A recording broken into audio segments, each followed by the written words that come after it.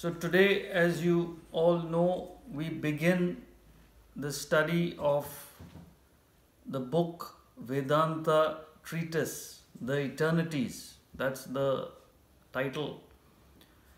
And before getting into that, just for some of you who may be new, what exactly is Vedanta? What is this Vedanta philosophy? See, the word Vedanta is a combination of two words, two Sanskrit words. Veda means wisdom, knowledge. Anta means ultimate, culmination, the end. So quite literally, Vedanta means the culmination of wisdom, the end of knowledge, the highest knowledge. And why it's the highest knowledge is because it gives clear logical principles of living. What all of us want are three things primarily. You want to be happy, peaceful, right? You also want to be successful, productive in your field of action in the world, whatever field you're in. So you want peace, you want success. This is with regards to your life in the world. And whether or not you know it, each one of us seeks that ultimate state of infinite peace, happiness, fulfillment. It's called self-realization, enlightenment. So these are the three goals of life. It's called in the Gita, he calls it Siddhim, which is success, Sukham, happiness, Param Gatin, the supreme goal. So Vedanta philosophy talks about how to achieve all three. And it's based on sound logic and reason. That's the beauty. It's not the opinion of one person. It's a science. It's called Brahma Vidya, the science of the self. Just as physics is based on scientific principles, it's a discovery of physical laws. Vedanta is based on life principles. It's the manual for life. You seem to have a manual for everything, right? You have a manual for your phone, for your TV, for your computer, everything, for your car. But where's the manual for your life? On what principles are you basing your life? So you will find that nobody is taught this, nobody knows this. Therefore, what is the result? So at the individual level, you find stress, addictions, depression, divorces as a rule everywhere. And on a world level, I don't have to tell you the devastation going on. There's war, there's terrorism, there's corruption, there's greed, literally destroying, tearing apart the human race. All this boils down to the fact that people are not taught the basic principles of living. So this is what Vedanta is all about, the manual for your life.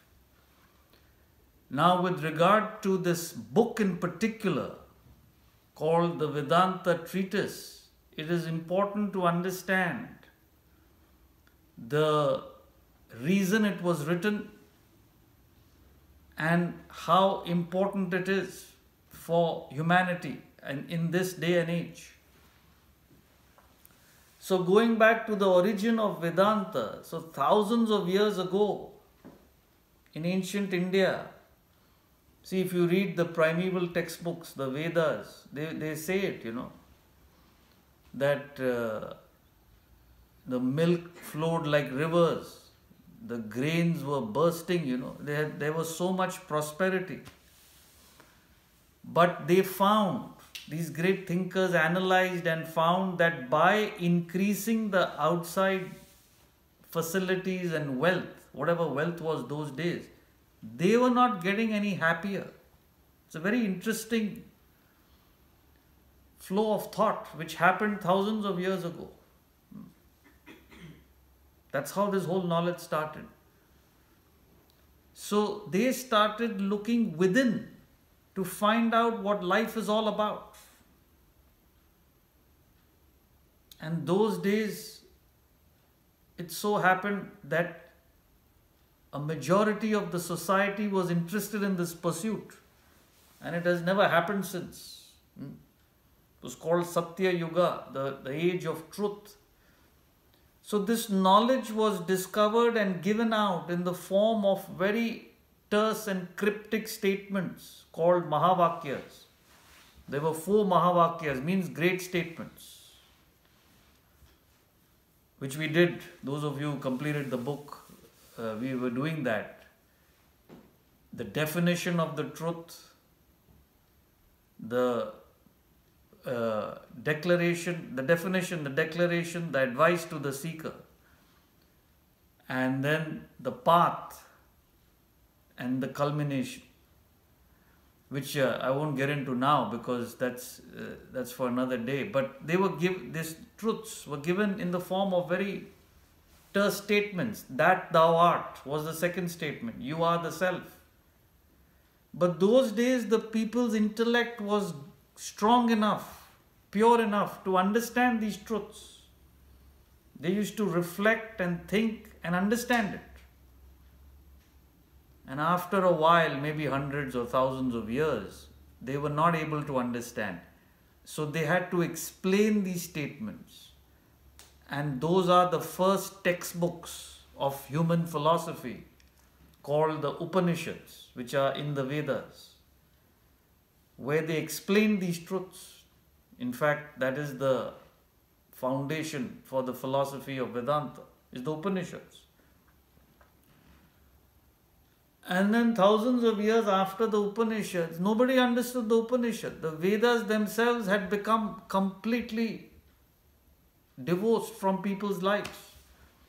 That was the time of Krishna, the time of the Mahabharata. So they understood, Krishna understood, Vyasa understood that people no longer understood the Vedas. They had become addicted to the rituals and the non-essentials. Much like today, the people were doing these rituals and practices and prayers for their own selfish purpose. In fact, it's written in the Gita. So the Gita was taught and composed 700 verses to explain those 3 words, Tattvamasi, you are the self. In fact, we learn the Gita, right, verse by verse on Sundays. I'm talking, the Gita is about thousands of years ago, right? Way before Buddha. Buddha was 500 BC, way before that. In fact, Buddha also said, don't get addicted to the rituals. They thought it's a new religion. There's no such thing. He was just attacking the ritualistic addiction. Philosophy is the same. And then 1200 years ago, which is about 800 AD, there was a saint in South India called Shankaracharya, who Adi Shankara, the first Shankara.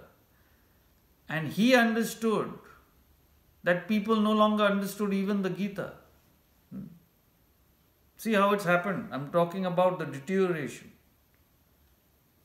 So he wrote introductory textbooks, Bhaja Govindam, called the Bhaja Govindam, Atma Bodha, Tattva Bodha, and he wanted to bring the knowledge of the Gita to the common person. So you come to the present day. Now we're talking about, my Guru Swamiji is 95, the author of this book. We're talking 60 years ago, 65 years ago, when he started his 70 years ago. Started his spiritual journey. So he was researching all these books and he realized that there is no book now. Nobody understands Bhaja Govindam, Atma Bodha. Who understands? Simply they'll chant it. Nobody knows what it is. So the need of the hour was to present this whole philosophy of life in contemporary thought and language.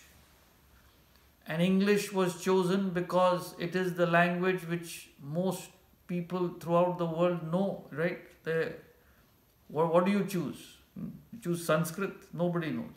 Choose Hindi? It is a few people. Any language you choose. So English had the potential to expose this knowledge to the world. So that is the greatness of this book. You will not find. So it took him 25 years to research, conceptualize, write. So it is literally the modern scripture for humanity because it contains the entire philosophy. Vedanta is not a philosophy of India, or it is a philosophy of life. It is the underlying knowledge of all the religions. Please understand that. It's life principles. In fact, one of the names for Vedanta is Sanatana Dharma, which means eternal principles. These are principles, that's it. Gravity is a principle. Motion is a principle. Physical principles. So there are spiritual, mental principles of life. You've got to learn it. So here is a book where you will be taught from day one, from the basics right till the end. So even if you've learnt it, you have to go back. That's what most of you have been learning. You've got to come back and start it again because it's too deep to understand without that repetition. So this is where we are. You get it? So this is Swamiji has written many books, as you all know, many of you know, but this is the book which contains the whole philosophy. So what we'll be doing in these weekly sessions is taking it up page by page, word by word, so you have a full grounding of what to do, how to learn it. And if you have any questions or clarifications, you can always ask them. There's no problem, as long as it's relevant and to the text, to the point. Okay? So we have the book. I can just show in case anybody doesn't have it. So it's there in the. This is the book.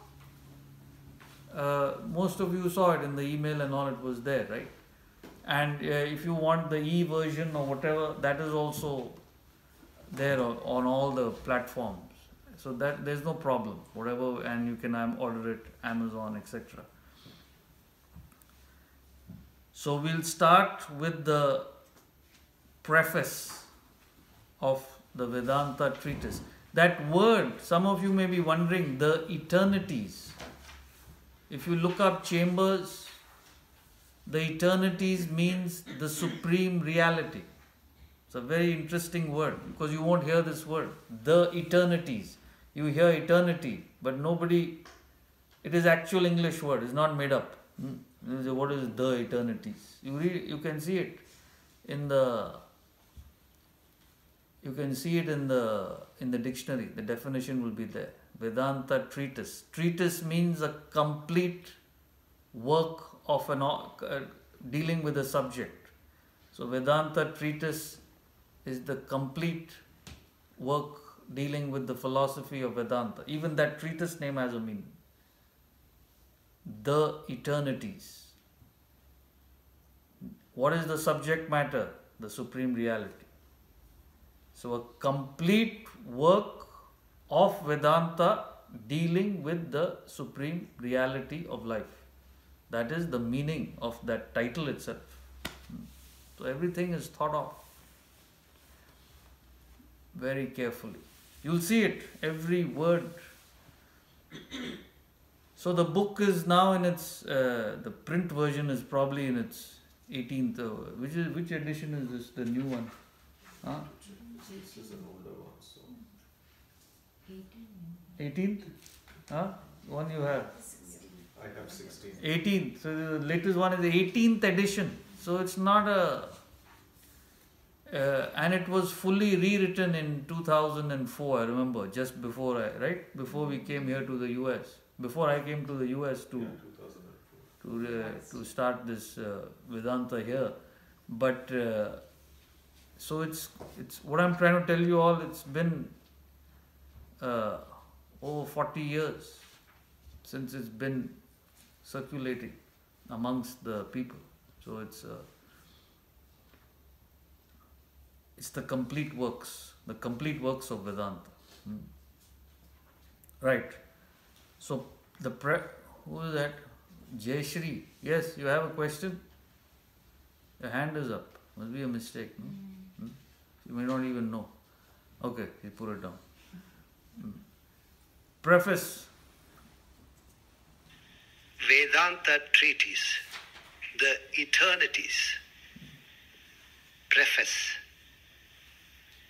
The Vedanta Treatise presents the ancient philosophy of Vedanta, a philosophy which enunciates the eternal principles of life and living. Living is an art, a skill, a technique. Few have understood it to be so in the span of human history. Nevertheless, you need to learn and practice the technique of living as you would for playing a musical instrument or flying an aircraft. So, see, this is the famous quotation, if you will see in a lot of Swamiji's website, and living is an art, a skill, a technique. Few have understood this so in the span of human history. Very interesting. So, see, you understand tennis is a technique, right? You see a pro tennis player playing beautifully. See, some of these guys, I've watched tennis sometimes, so every shot is 2 inches from the line. It's so precise, it's just unbelievable. You try and hit it, you go, it will not even in the court, forget to, it's so precise, their shots. But it's not that you just come and hit it. It is years and decades of training to get to that level. It's a skill. You see a full symphony playing, some of you who have seen it, is unbelievable. Hundreds of fellows, exactly synchronized. How much training it takes, how much practice. It's inconceivable. This you understand. What about life?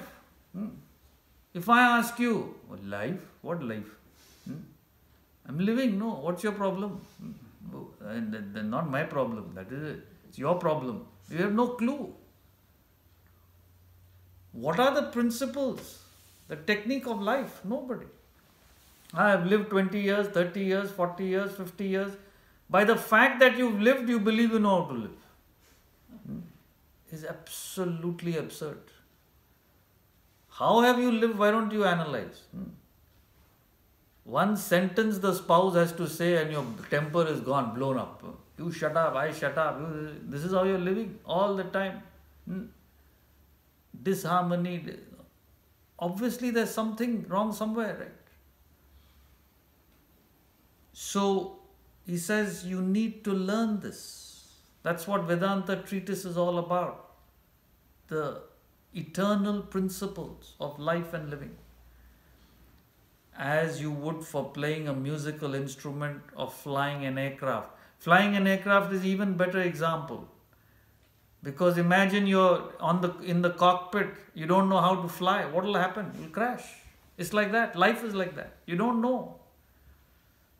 So all this stress and agitation and conflict is the crash, the result of not knowing how to live. Devastating. Absolutely devastating. See, I guess yesterday I was talking to one of the world's top companies, seminar. I was telling them,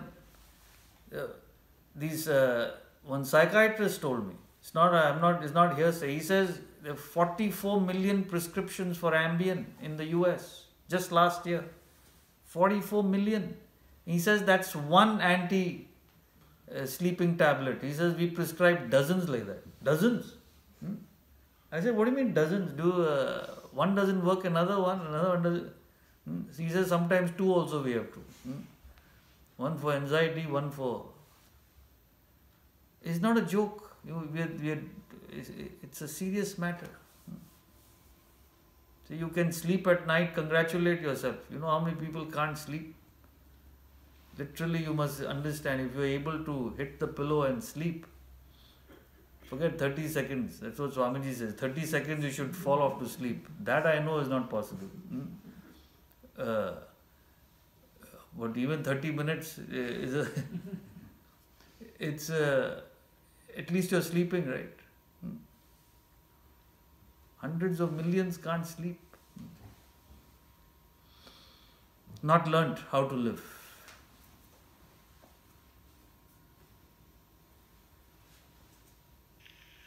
The world today is unaware of this process of learning. It is not taught in a school or university, nor in a moral or religious institution.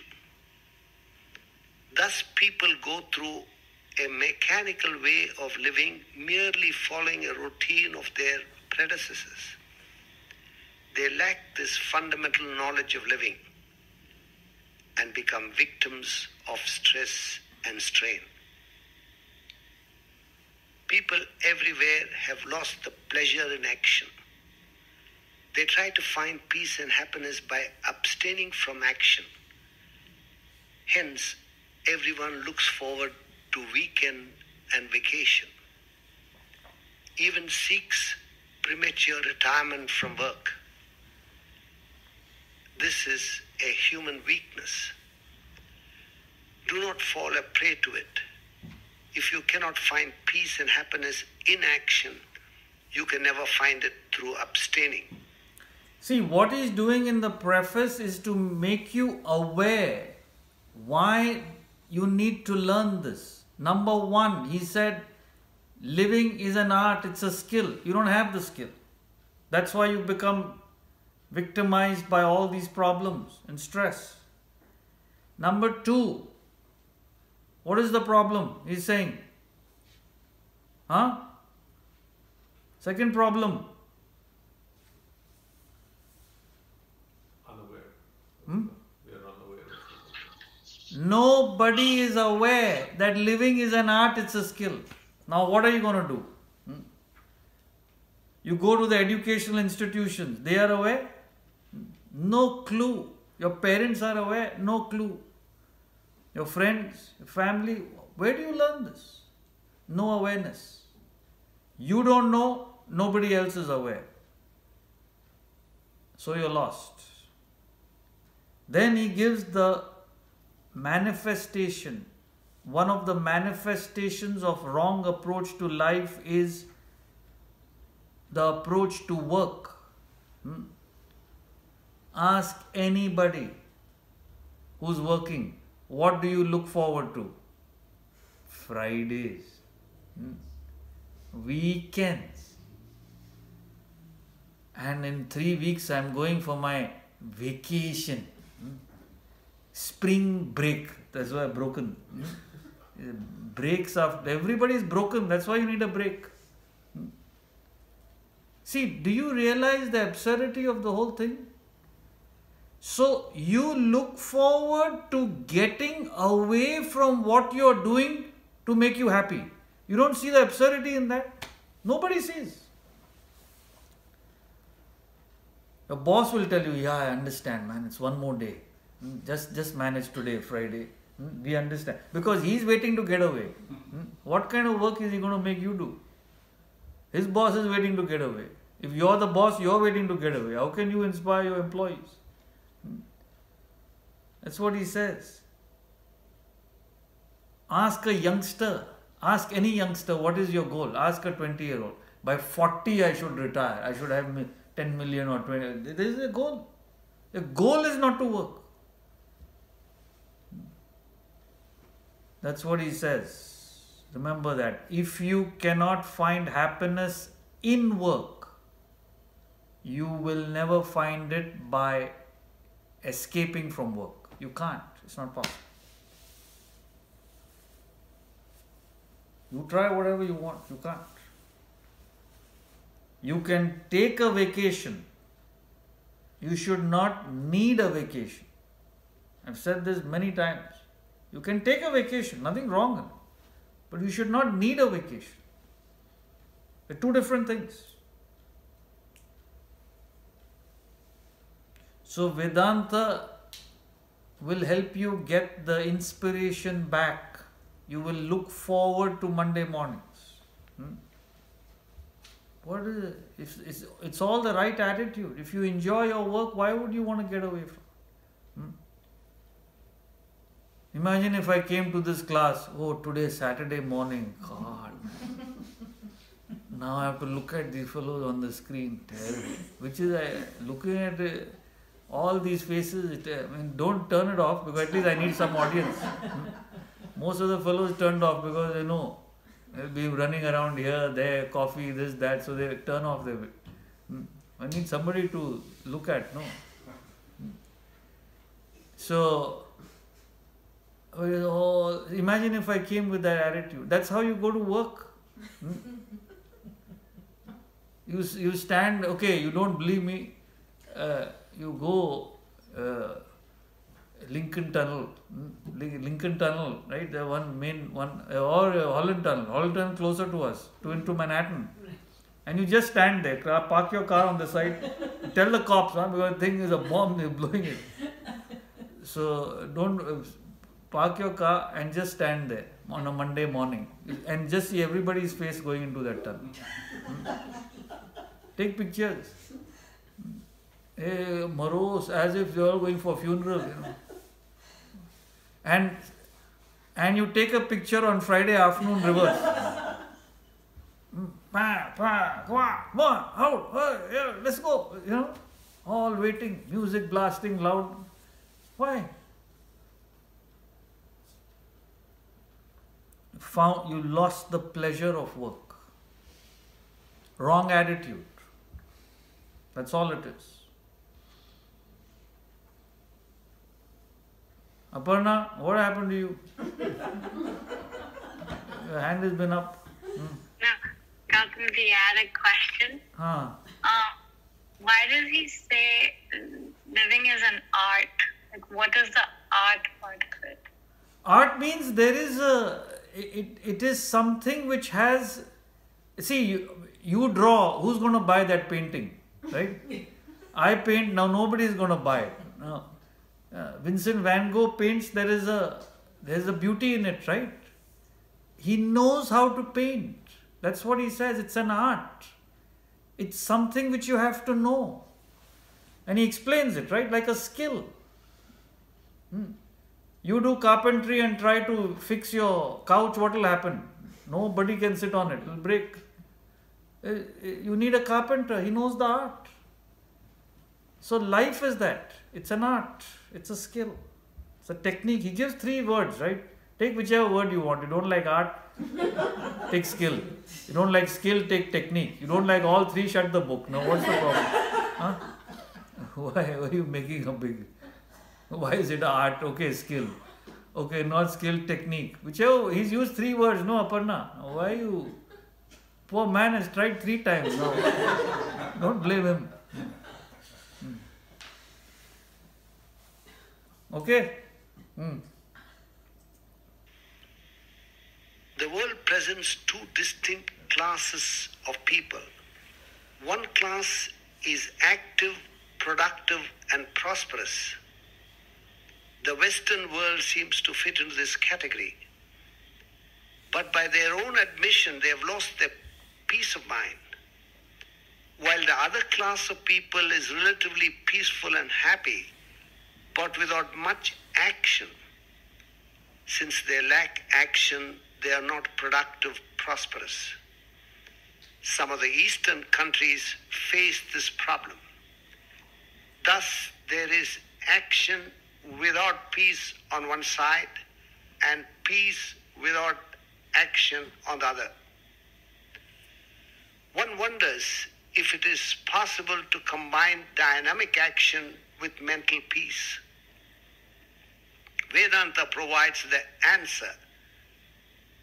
The few who have imbibed the knowledge of Vedanta, learned and practiced the technique of living, live a dynamic life of action while enjoying perfect peace and happiness within.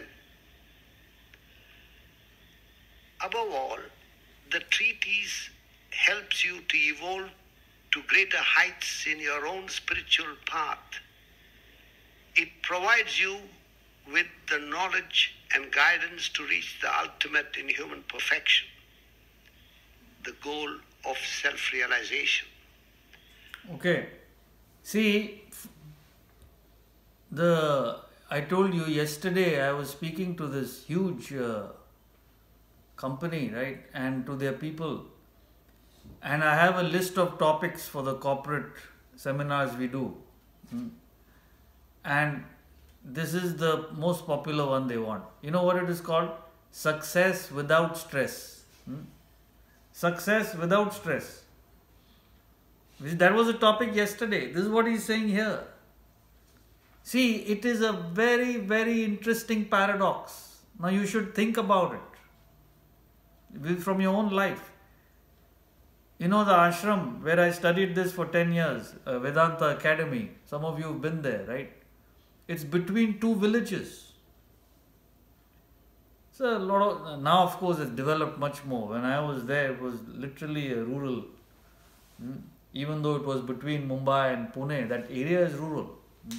Karla, the village. Two villages on each side. And you go there, and that at noon, literally in the middle of a weekday, there will be all fellows hanging around. Able-bodied young men, women, just hanging around. But if you talk to them, and I've been into their homes so many times. Academy food, don't tell anybody those days. Academy food, sometimes I used to go to the servant's home, the fellows. They said, no, you come, I'll get you some. And see, they hardly have anything. Hardly. But they're peaceful. But none of you are living there. You all come here from there. Why? Because there's peace, no doubt, but there's no dynamism. There's no production. There's no prosperity. Prosperity comes from action. Dynamism, nothing else. You've got to work. There's no work there.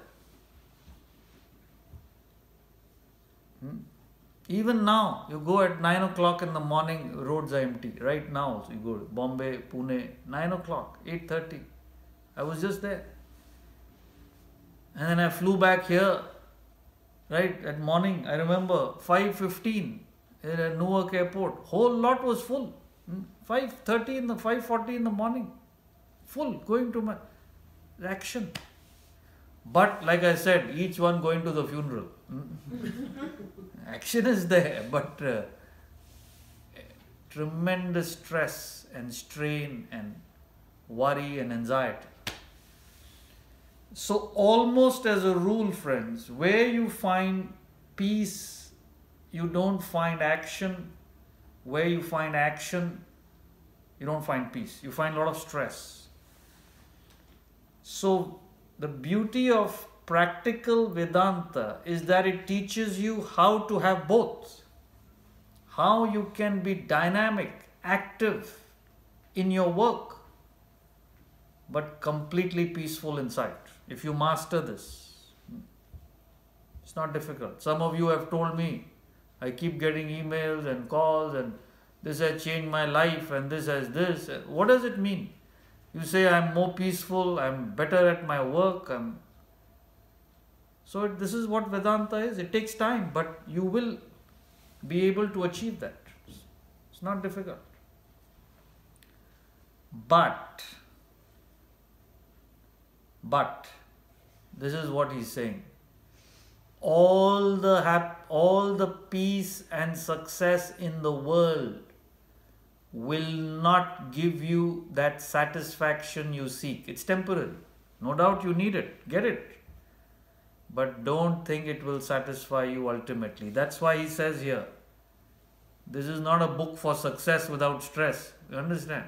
That's besides the point. Of course it will help you. So that's what he says. Above all. See, that's the word the treatise helps you to evolve to greater heights in your spiritual path.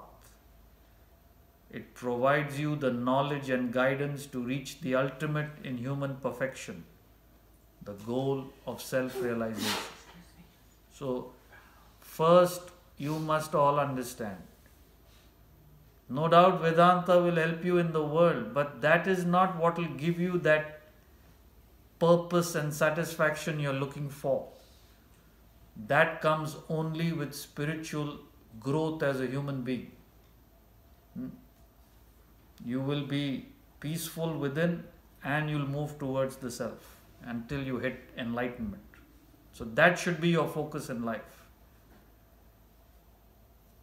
No money, no family, no friends, no health, no wealth. That is not going to give you the ultimate satisfaction you're looking for.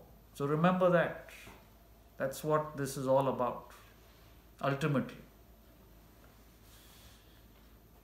The spiritual aspect of life. Yes, Lynette, you had a question? Go ahead, you got to unmute yourself. Okay. So, the self-realization as a goal. So, can you be alive in this world and be self-realized? Like, my understanding with self-realization is like each of us has our own world platform. So that's the highest platform. If I'm in that platform, I am still alive, right? Even if I'm self-realized in this world. And then so the difference is how I respond to what's coming to me externally. And then you are still peaceful because you are in that platform. Yes. It's not like it means you died already because you reached the goal. No. It doesn't mean you die, don't worry. I'm not asking you. Vedanta is not saying die and you get to the self and drop dead. Okay? So don't worry about that. See, you will learn that as we go along. Each one of us has a body, mind, intellect. The body, mind, intellect is different in all of us. Your body is different from my body. Your mind is different from my mind. Everybody's mind, right? But beyond the body, mind, intellect lies the self, the soul, the spirit, whatever you want to call it. Self-realization is when you understand that truth. So that truth is the same for all of us. It's not your truth or my truth. That is a universal principle. So a self-realized soul understands his own self. So they live in a world, like you said, on that plane. They're completely unaffected. You understand? Like all of us. So that's enlightenment. So that's the ultimate goal. Don't worry. You get there, we'll all come to you. You won't die. We'll all come to you for guidance. Whole lot will be there. This is the ultimate. It's the state of Buddha or Krishna. That is their state. Yes, Umesh? Yeah, Gautamji, you were talking about Karma Yoga earlier.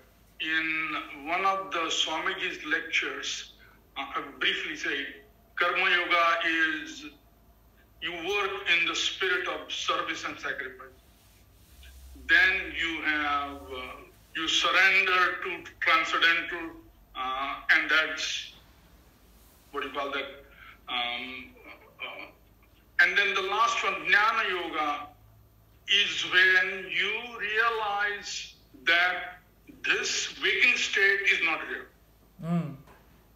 Then you become meditative and then self-realization comes. Now I can understand Bhakti Yoga, how to practice, the Karma Yoga, how to practice. How do you practice Jnana Yoga, which is really realizing that this waking state is not real? See, you're bringing that out of context here. He's talking about how you start. At the physical level, you have to do selfless service, which is Karma Yoga. At the emotional level, just for those who may not be familiar, you have to practice devotion. That's called Bhakti. At the intellectual level, you have to understand the truths of life, which is what this book is all about. That's all he's saying. Having done that, you reach a high state of detachment. That's when you're ready for self-realization. That's the end. So that's not what we're talking about here. We're talking about how in the world you are able to be peaceful, you're able to be productive till you get to that state. So continue gaining the knowledge at the intellectual level. That's what we're doing here, right? Trying to understand how life functions. Okay. So now he talks about how the book is organized, which is also very important. See, there's a lot of thought gone into this, the organization of the thought flow. See, people simply talk about Vedanta, they talk about philosophy, divinity, and so many things. There is no organization of thought flow, especially in the spiritual field. How do you start from scratch and build yourself all the way to the ultimate truth? So you will see how beautifully the thought flow has been organized. The book is divided into 3 sections, and each of them deals sequentially with various aspects of the knowledge. So we'll do that. The book contains 21 chapters spread over 3 sections. The first section introduces the concept of Vedanta to help those unfamiliar with it. The second deals more with its practical application, how Vedanta can be ingrained in your lives. The final section covers the highest tenets of its philosophy, culminating in the transcendental experience. It plows through human ignorance and delusion to discover the pristine glory of one's supreme self.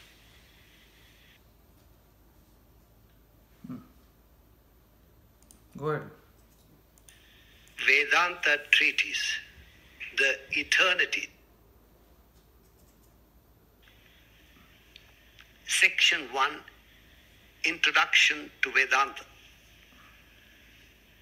The first section introduces Vedanta to the lay person.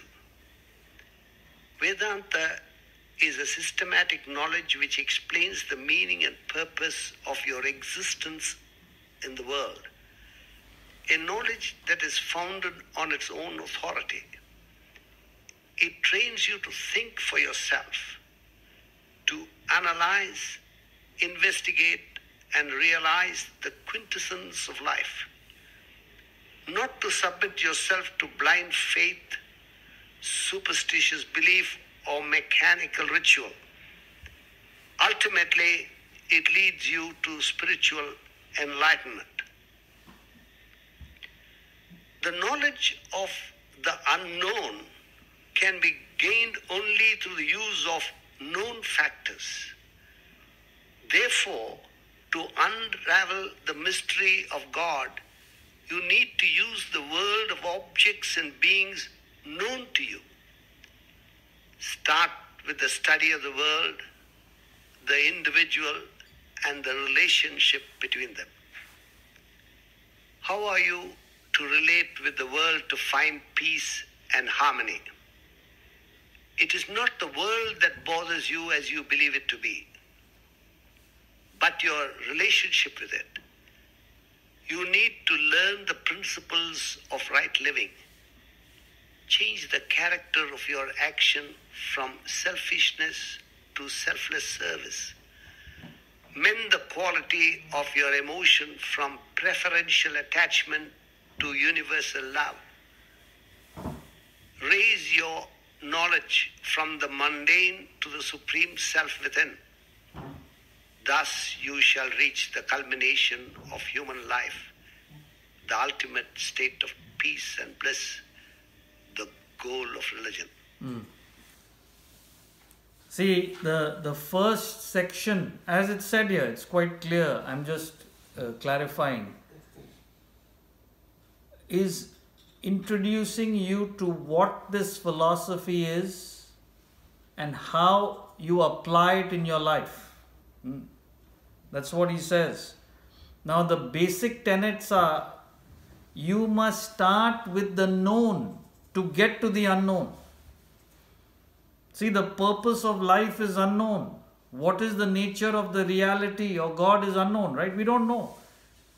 Now you go to any so-called spiritual teachers or what do they say? They talk in things which you don't understand. It's not going to work. It's not going to help you.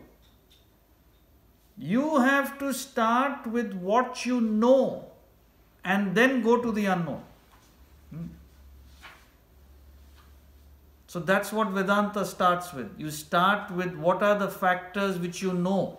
There is you, the individual, there is the world. Subject, object. We start with that.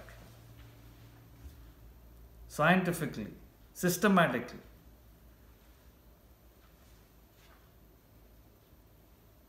Not submitting yourself to blind faith, superstitious belief, mechanical ritual.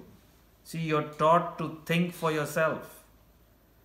You look at all the religions in the world, it's in a decayed state because it's just mechanically doing rituals at the physical level. There's a superstition at the emotional level and there's blind faith at the intellectual level. So what kind of a result is going to come out of that? You're seeing it. Fanaticism, ignorance, stress and strain. You see everywhere in the world. There's no harmony. There's no peace at all. Because nobody thinks for themselves. So what do you need to do? He says you have to change your thinking completely. See, one of the famous quotes of Einstein, I was telling them yesterday, so it's fresh in my head, You cannot solve your problems with the same thinking that created those problems. It's Einstein. See, you have been thinking in a particular way all your life, and that thinking has led you to where you are today. So if you want your tomorrow to be better, your thinking has to change. The same thinking will have the same result. That nobody understands. So you got to change your own thought pattern. Don't blame the world. World will be what it is. And what do you have to change? You got to change your action from selfish to selfless. Very difficult to do. Has to be done. You have to change your emotions from preferential attachment. My family, my children, my husband, my. Got to change that. It has to be a universal feeling of oneness with the universe. That is spirituality. Vedanta teaches you how to change it. And you have to raise your knowledge from the mundane to the spiritual. In the Bhaja Govindam, he tells you, right? Nitya, Anitya, Viveka, Vichara. Reflection upon the distinction between the real and the unreal. Between the temporary and the permanent. That's how you got to elevate your thinking. George Bernard Shaw says, read not times, read the eternities. In fact, he used that word, the eternities. Read not times, read the eternities. What are you interested in? Times. What is that? Newspaper. Same nonsense every day repeated. You got to read the eternities. What is the truth? What doesn't change? Times change. So that's how you grow. The second part of the book is getting more into exactly what you need to do. What are the stages of spiritual development? So he's called it practical Vedanta.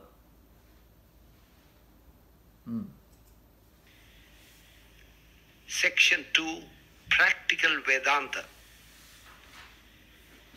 The second section covers the practical application of Vedanta in life, explains the composition of a human being, the 5 layers of human personality enveloping the inner self, the 3 states of conditioned consciousness known as waking, dream, and deep sleep.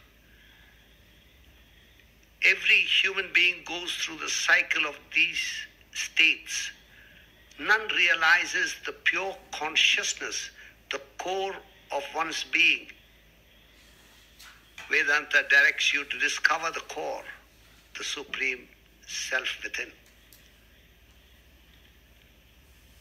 Humans fall under 4 distinct classes depending on the development of their mind and intellect. The predominantly emotional, the predominantly intellectual, balanced in both, underdeveloped in both. Accordingly, the 4 paths of devotion, bhakti, knowledge, jnanam, action, karma, and compulsion, hatha, are prescribed respectively for their spiritual development. Practicing these disciplines, the seeker evolves to the state of dispassion, which prepares him to enter the final stage of meditation. And through meditation, he reaches self-realization. A self-realized person is one with God.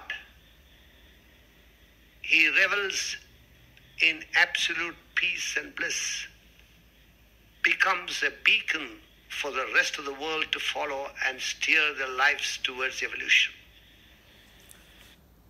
See how carefully he is going to talk about the sequence of spiritual development.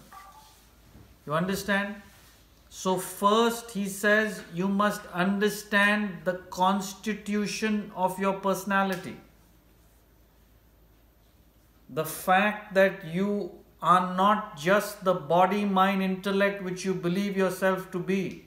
He gives powerful pointers in the section that there is a permanent factor, the consciousness, the I, what you call as I all the time. I am a boy, I am a man, I am an old man. The boy, the youth, the man, the old man are changing, but the I is constant. That is yourself. So he talks about that. How it is beyond the waking, dream, deep sleep. We'll get to that. He's just giving an overview. But importantly, you must analyze what is your individual constitution. See how scientifically he's doing it. Some of you have not heard this before. It's a wake-up call. See, you have to know how emotional you are, how active you are, how intellectual you are. And then you have to do the prescribed spiritual practice in that proportion. If you're an emotional person and you go on learning philosophy, it's not going to work. You need emotion. If you're intellectual and you're asked to do rituals and practices, it's not going to work. You need knowledge. So you got to find out what is your proportion. And having done these three courses, action, devotion, knowledge, consistently, you reach a state of detachment. And that alone qualifies you for meditation. Nowadays, meditation is practiced as it's like a gym class, you know. You go to the gym, I go for meditation. I mean, there's no head or tail. What you do, is it meant? It's the highest practice. And through meditation, you get to self-realization. It's the ultimate state. So what are we talking? What are we talking? That's what he talks about here. And a self-realized soul, that's the ultimate achievement. So he's saying he revels in that absolute peace and bliss. And their lives are dedicated to helping others come out of this mess. That's all they do. These great masters. And the third section, we'll take up questions next time because I want to finish at least the preface. The third section talks about the essence of Vedanta. I don't know how many of you will be there till I start that part of the book. But that is because now I know, today how many are there? 140. Tomorrow, next class will be 120. Third class, 80. 60. This is a constant. By the time we get to the last section, God knows how many. Not that I am complaining, because there is no point. I have been doing this too long to have any expectations. But that's the real philosophy. If you really want to know what life is. He talks about, you read that, it's just a short paragraph. Section 3, the essence of Vedanta. The third section expounds the real philosophy of life, exposes the exact nature of the terrestrial world, points out the transcendental reality beyond the phenomenal world, helps you discover that underlying reality to be the supreme self within. See, now don't get intimidated by this because this takes a lot of time and effort to understand. But Vedanta actually explains the real source, origin of this world. The purpose of life is self-realization, and the self is the underlying reality. And they bring in the concept of Maya. Maya means, Yaha means that, Ma means not, that which is not.